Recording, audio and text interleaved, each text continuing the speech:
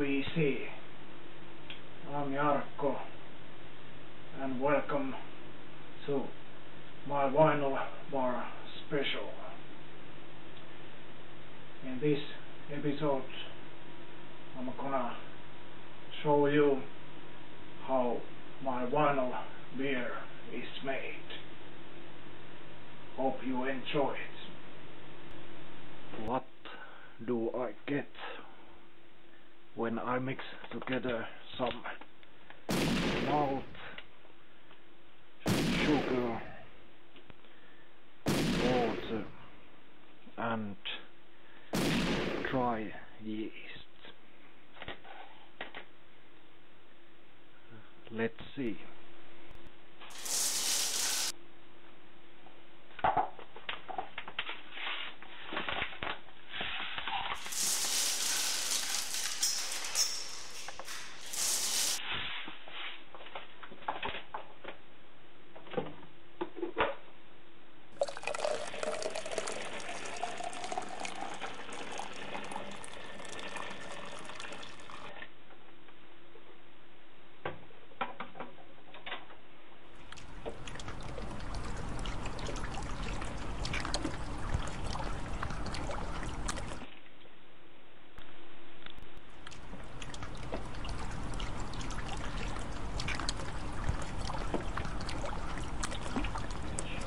And basically that's it.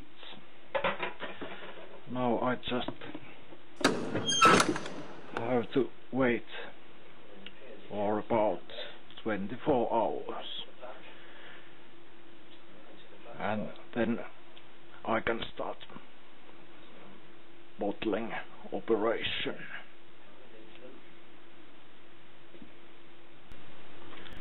Alright. After about 24 hours of brewing, it's time to start the bottling operation. First, listen to this. Alright. What do we need? First, of course, bottle and funnel, and I'm not sure, but is this called sieve in English? S-I-E-V-E. Please could somebody tell me. And some sugar. And of course some kind of jug. First we add a little bit of sugar.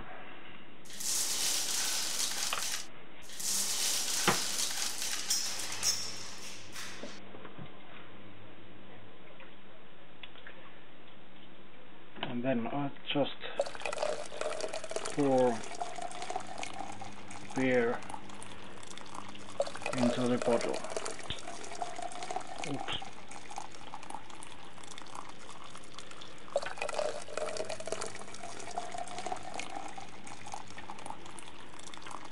Smells pretty good.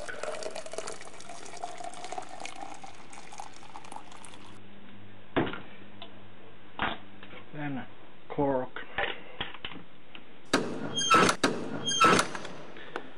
And basically that's it. Now we have to wait for another about 24 hours. And then this stuff is ready. As usual, waiting is the hardest part. And after another 24 hours the beer is ready. Of course, the next step is to cool it. who likes warm beer anyway. Definitely not me. So, Fritz calls. So, my vinyl beer should be ready. Let's see what we got. But first, silence please. Let's listen to this.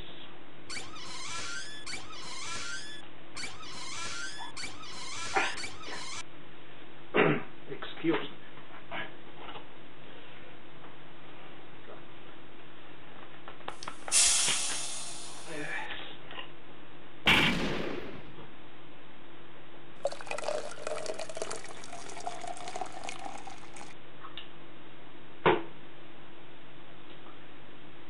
Looking good. Lots of bubbles.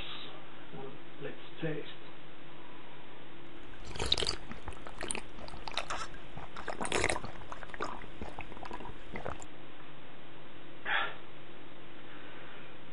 God damn it. I'd say this is as good as lemonade.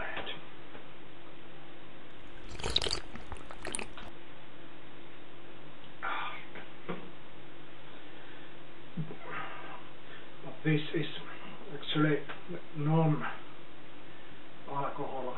beer. So by drinking this, nobody gets drunk.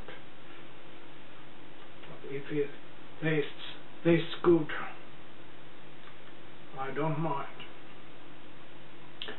And I did some calculations, and according to my calculations, this homemade MyVinylBeer costs about 25 cents per liter,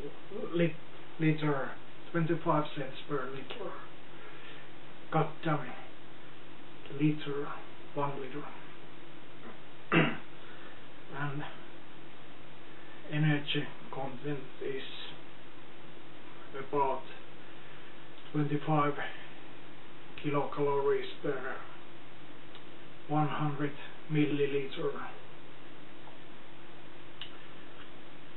So in comparison, Coca-Cola has more than 40 kilocalories per 100 milliliter. So this is pretty light too. Basically, that's it. That's how I make this my vinyl beer.